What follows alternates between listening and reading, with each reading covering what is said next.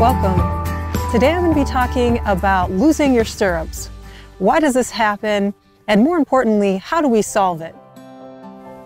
So first off, the first thing I want to practice for safety is taking my feet out of the stirrups and being able to catch them without looking at them. This is really important if I lose my stirrups, that I can feel exactly where they are and I don't have to spend too much time to catch them again. So once you've practiced this at a standstill, and you're doing this by just feeling with your toe, you're wiggling your ankle until you catch your foot, your stirrup, and then bringing your leg back underneath you. Once you practice at a standstill, you're going to walk your horse off, and you're going to practice at the walk. Can I take my feet out of the stirrups, stay looking ahead, feel for my stirrups, and just catch them again. And again, drop my feet out of the stirrups, feel for them, and catch them again. You can practice this at a walk, and then if you feel comfortable, you can practice that at a trot and even at a canter. It's just a wonderful exercise to really get confident and being able to catch those stirrups in any situation without having to search for them. So now let's talk about what are some things we can do to help solve this issue. When we're gripping with our leg, it's usually because we're trying to hold on with our leg. And when we're bracing, it's because we're trying to balance in our feet. So what we have to do here is we have to teach ourselves how to be able to balance in our core instead of in our legs and our feet.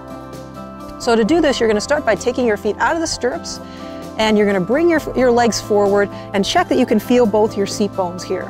You're going to engage your core here down to your seat bones, and then you're going to take your legs and lay them straight down and just bend your knee. You're going to find your stirrups and practice when you're doing that, being able to keep this core engaged and keep that balance more in the seat bones. You have a nice open knee. You should feel like your foot's just resting in that stirrup. So I've got a nice relaxed ankle. My ankle can help absorb the shock of the motion along with my knee.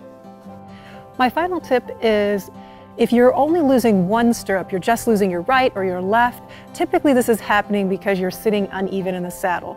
So you're sitting to the left or you're sitting to the right as opposed to sitting centered in the saddle. So how do we get to the place where we can sit more centered in the saddle? Well, it's important that we can bring our attention back to our core. Typically we're sitting uneven because we're gripping with one leg. So for me, I tended to lose my right foot a lot, and that's because I was gripping a little bit more with my right thigh. I'm very right eye dominant, and I was releasing with my left.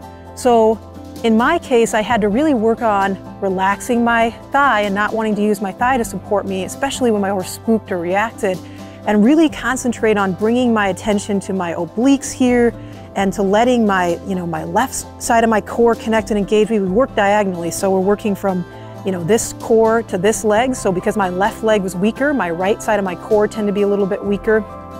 So I had to work on being able to feel like I could let this side of my leg be down and supportive and relaxed, and really feel that my core was connected and balanced on this side.